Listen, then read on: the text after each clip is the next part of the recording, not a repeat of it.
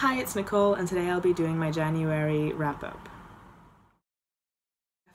January was a really good reading month for me, not in small part because of some of the projects that I've been doing, like Indie Press Project and Invisible Cities. And thanks to those projects, I have talked about most of these books already, so I'm not going to go too far into detail with those ones. I read 2 books in French in January, and that was really great for me because my goal this year with my French reading is to read 5 books in French. Maybe I'll be able to surpass that. I mean, this makes it look like that's possible, but I am a lot slower reading in French, so we'll see.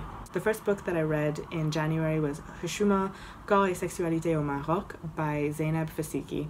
I talked about that already. The next book that I read in January is actually from my shelves, The Establishment and How They Get Away With It by Owen Jones, but I listened to it on audiobook from Scribd. Mostly I was listening to it while I was on my morning walk. I think it's a fantastic book. Going into it, I think it's worth knowing this is not about the establishment generally in the world, and I think it's good that it's not because it's able to focus a lot more. It's about the establishment mainly in Britain, and it talks about links with countries like the US, for example, quite a lot, and also links with Europe, and that's just because those are the strongest links that the UK has. It's not to suggest that these are the only aspects of establishment, all other countries have no power and blah blah.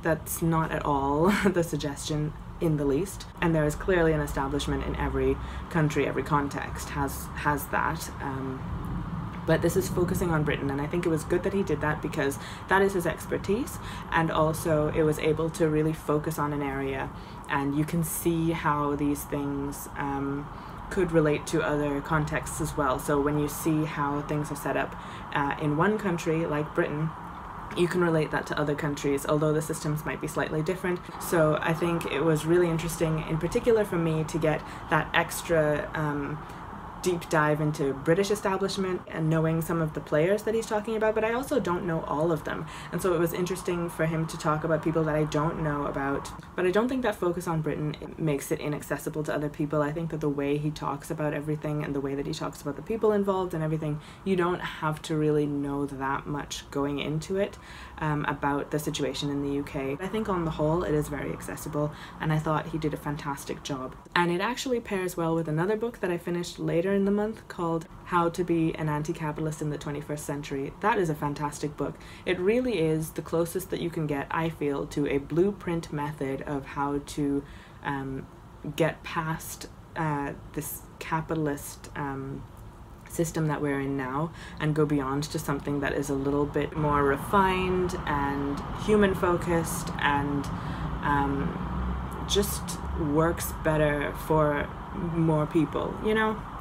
And I felt like this book really lays the groundwork for that. Like, without being prescriptive, it gave loads of alternatives, loads of options. It explained how these options need to, in a lot of instances, work in tandem. It's not about just choosing this one thing and everyone must do this one thing. It's about understanding the way that all of these different players work together. For example, I find a lot of the time the left is at odds with itself because we have people who are very anti-establishment and want almost an anarchist approach. We have other people who feel that it is possible to change things from within, and we need to have more like-minded people in government to help change things either gradually or just to overturn things, use the system against itself, all of that stuff. And these people need to not work so separately. They need to, I feel, come together and understand that the goal is the same, even though the methods are very different, and even though they might differ on their opinions about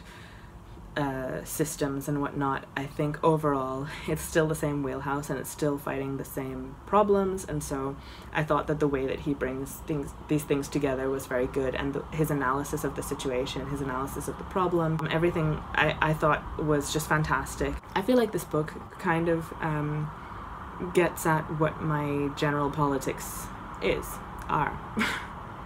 Other books that I read in the month were Things We Lost in the Fire by Mariana Enríquez, translated by this person. L'étrange affaire du pantalon de Dassoukine by Fouad Laroui, which I read in French, and Astral Season, Beastly Season by Tahi Saihate, translated by Almony.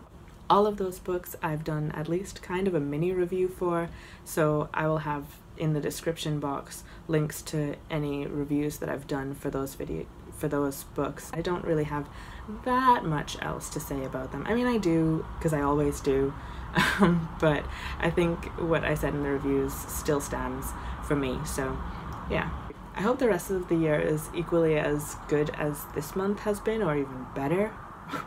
Dare we hope for that. And I also hope that I get around to incorporating more movies into my Invisible Cities participation as well, because there were a lot of movies that I wanted to get to last month, but I was finding difficulty with accessibility, which is really irritating. But hopefully that won't be such an issue this month, but we'll see. And if there's anything else, that'll be in a video in future, I guess. That's all for now though, and I'll see you again next time. Bye.